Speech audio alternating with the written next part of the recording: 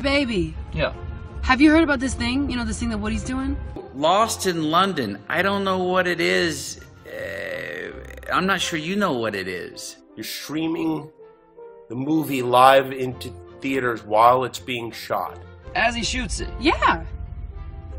That's f***ing stupid. When I heard that you were making a movie with your own money, producing, acting, directing, I said to myself, he can't do that.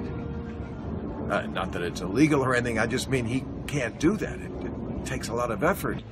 Woody Harrelson live streaming a film for 2.5 hours. You can't make miracles happen.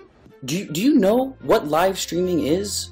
Like, do you know what that entails? I just don't understand why you would be willing to throw an entire career away. George Orwell says there are some ideas so wrong that only a very intelligent person could believe in them. Dude, you've got to lose this notion of doing a live movie, whatever that is, and get back to making zombie movies like you and me and everyone knows you should be doing. I think it's a fantastic idea. What are you doing? Being productive, trying to shine a light in the world, using your intellect and your heart to make something beautiful. It doesn't make any sense. Why does it have to be immediate? What is it? What are you doing?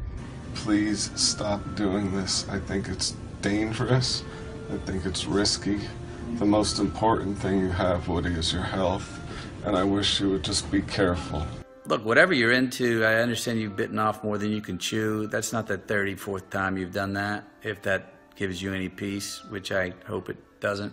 Woody, you've had so many bad ideas, but this is by far the worst one. Although you've always been so innovative. I mean, even what you did with, Take the Money and Run and Play It Against Sam, and What's New Pussycat, and even Annie Hall was just so... Was that? Oh, it's Woody Harrelson? Oh yeah, no, don't do this. We love you. The world loves you. Don't do this. Look, I can be honest with you, I'm not doing so good. And, I don't know if you have any future projects coming up. I don't know, say in the next 2 weeks that you could throw me a bone on. What you are about to do is batshit crazy. Don't do it.